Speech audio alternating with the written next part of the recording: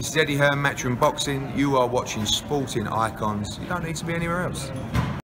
Right, so the WBO have informed Eddie Hearn that he has 48 hours to prove that Anthony Joshua versus Tyson Fury is salvageable. It could still happen on August the 14th. If Eddie Hearn cannot do that within 48 hours, they're going to pull the plug on giving the green light for undisputed. And Anthony Joshua, if he wants to keep his WBO belt, is going to have to defend it against his WBO mandatory in Alexander Usyk.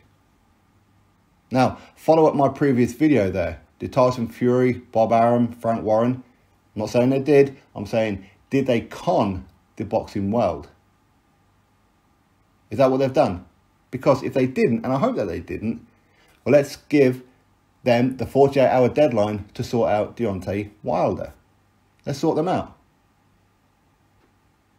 They've been putting pressure on Eddie Hearn, giving the TikTok signs and threatening to walk away and that all this time. Right, well, now you've got 48 hours to prove that you do actually want the Anthony Joshua fight. You've got 48 hours to get rid of Deontay Wilder. Otherwise, your undisputed fight is off. Unless, of course, that's what you really wanted. Was that the plan all along? The WBO give Eddie Hearn 48 hours only to prove that the Fury-Joshua fight can still happen. Will he do it? I certainly won't be holding your breath. I really wouldn't.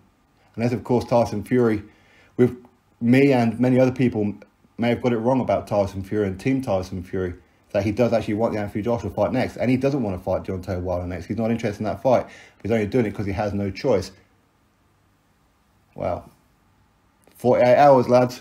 48 hours. What can you do? Other than that, I think everybody can look forward to an Anthony Joshua versus Alexander Usyk fight. What can you do? Drop your thoughts below. Click thumbs up, subscribe. Catch you on the next video.